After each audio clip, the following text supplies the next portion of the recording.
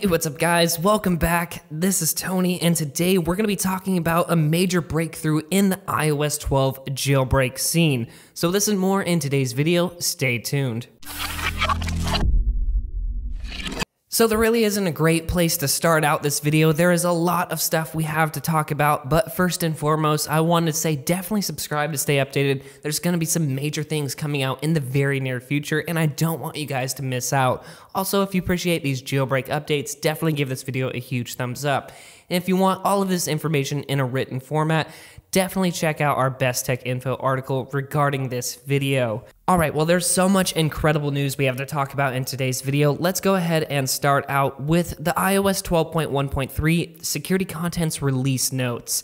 Now if you guys haven't seen my last video, definitely check it out. It'll be in your cards now or down below in this video's description. I would highly suggest anyone who's updated to iOS 12.1.3 to definitely downgrade to iOS 12.1.2 and or if you're lucky, downgrade to iOS 12.1.1 while it's still being signed by Apple. Again, this information is in the cards now or in this video's description. Alright, well on to the news. Well, taking a look at the security contents, if we scroll down to some of the kernel patches that were made, actually let's start out with IOK even. This one right here was attributed to Ian Beer of Google's Project Zero, who is a well-known security researcher who commonly releases his information eventually about his exploits. I'm really excited to see what Beer has in store for us this year with the iOS 12 jailbreak scene. Again, simple things like this. A malicious application may be able to break out of its sandbox. That already sounds interesting right there, but if we scroll down to the kernel exploits right here, it just keeps going on and on and on. If you guys counted, there's a total of 6 kernel patches in iOS 12.1.3, which again is the biggest reason why you guys want to avoid this software at all costs. With every new iOS version that comes out, there's always just more and more security patches and kernel patches within these updates. But in today's case, it's kind of a good and bad thing. It sucks that all of this has been patched in today's update for future iOS versions, but it's also a great thing because some of the major players in the iOS 12 jailbreak scene, like Brandon Azad, as well as Sorry My Bad, all of their bugs have now been patched in iOS 12.1.3 officially by Apple, meaning now at any point in time they can actually release their information. As you guys can see, like I said, Brandon Azad, Sorry My Bad, we have some other members of Google Project Zero, we have Ian Beer on multiple kernel level exploits, Brandon Azad again on a couple, and again just another member of Google's Project Zero. So a lot of stuff was patched and now basically comes to a point in time where we're waiting to see what is released. Well, some major stuff was actually released yesterday, right after this update was pushed by Apple. So let's head over to Twitter so I can show you guys what I'm talking about. Well, one of the big ones, like I said, was by Brandon Azad. He tweeted this out at 10:43 a.m. yesterday, shortly after iOS 12.1.3 was pushed at 10 a.m.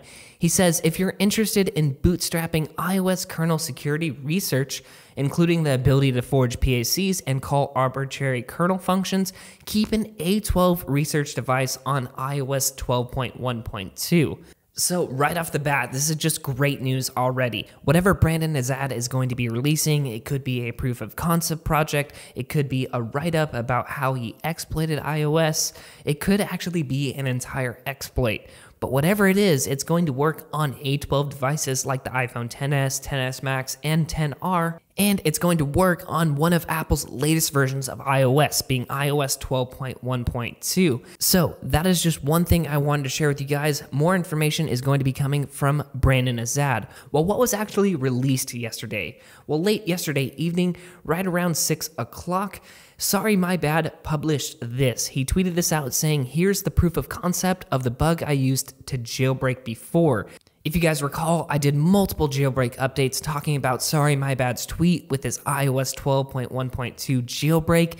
This has been a long time coming. He actually first demoed this on iOS 12.1 that was released all the way back in November. Well, November passed, December passed, January almost passed, and here we are just right before the 90 days passed. Apple finally patched his vulnerability in iOS 12.1.3. So that being the case, he notes it can work before iOS 12.1.2. The blog post about the exploit on A12 will be coming soon. And this is kind of why I took a second to wait to see exactly what was going to be released, because shortly after, just about 6 hours later, he actually released his entire blog write-up. And he actually has a demo of a remote jailbreak actually taking place. He basically installs Terminal on his iPhone XS Max. So this is just great news. He not only released all of the information about his vulnerability on his blog, but he released a proof of concept project on there as well. He even released this jailbreak demo. And the crazy thing to me, he can actually trigger the jailbreak to happen within Safari. Again, that's kind of what the Voucher UAF remote jailbreak is. And this is just the stage 2. He's just giving us little bits and pieces and explaining the path he took on how to make these exploits. But just to clarify, he didn't release his final exploit. He didn't release a final jailbreak utility or anything like that. He even notes on his blog that all of the post-exploitation processes are going to need to be figured out by the jailbreak community themselves. But the blog is super in-depth, and I guess I can go ahead and click on it. If I go back, he actually later tweeted an English version of this. I can link this down below in this video's description if you guys want to take a look at what he posted. But long story short, this is what it looks like, and he goes through all of the steps of getting TPF0 and basically exploiting iOS 12 on A12 devices. And so this is just super incredible, all that he released. He finally came through and released this information that he's been talking about for a few months now. Now to wrap things up and just to further clarify, definitely stay on the lowest version of iOS that you possibly can if you're interested in jailbreaking. So Jonathan Levin actually tweeted this out and I really liked it. He says, spelling it out, iOS 12.1.2, tvOS 12.1.1, and watchOS 5.1.2 are presently the last confirmed versions of iOS that can be jailbroken. Again, this is just a developer jailbreak. It's not a tweak or Cydia jailbreak as of yet. He says you can stay on lower versions of iOS or not. It's up to you. It's your choice.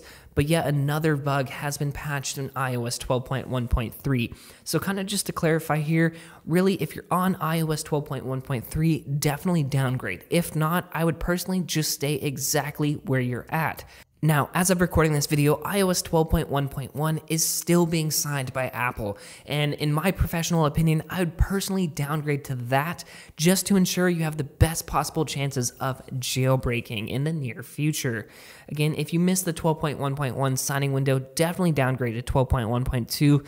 Basically, what I'm getting at is in all costs, avoid iOS 12.1.3. Definitely get off that firmware. A bunch of stuff was just patched. Everything that was just released in today's video or that's going to be released in the next couple of weeks is going to be patched in iOS 12.1.3 and future versions of iOS. So definitely stay on the lowest possible version of iOS that you can. Pwn2Own notes right here that the kernel exploit is going to work on both versions, being iOS 11 and iOS 12, but the jailbreak patches will be considerably harder on iOS 12 because no one has ever created a jailbreak utility for iOS 12, a public jailbreak utility that is.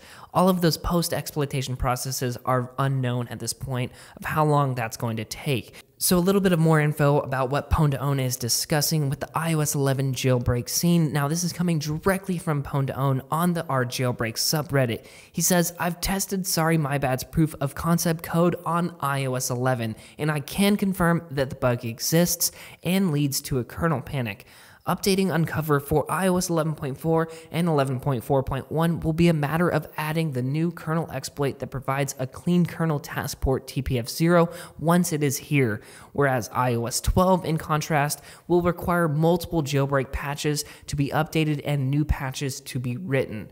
So that's a very clear and very easy explanation of why an iOS 11.4 and 11.4.1 jailbreak is going to be coming sooner than one for iOS 12. And I can't seem to find the tweet or comment on Reddit that Pwn sent out.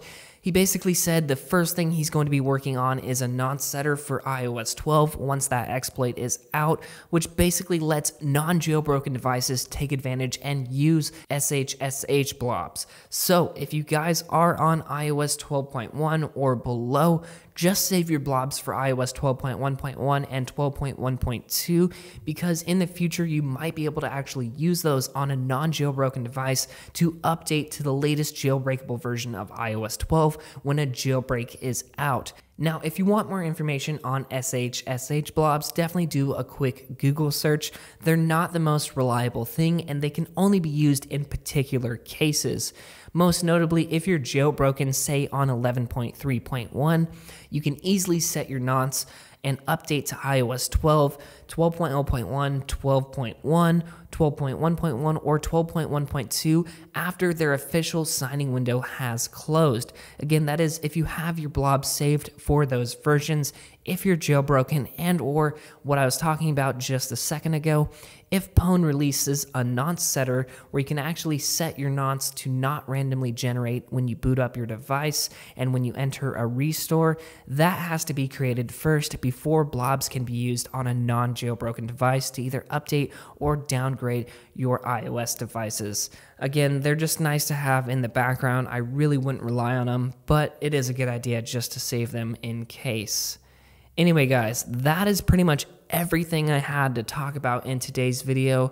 Sorry, my bad released his information about his iOS 12.1.2 jailbreak on the latest flagship devices like the iPhone XS, XS Max, and XR.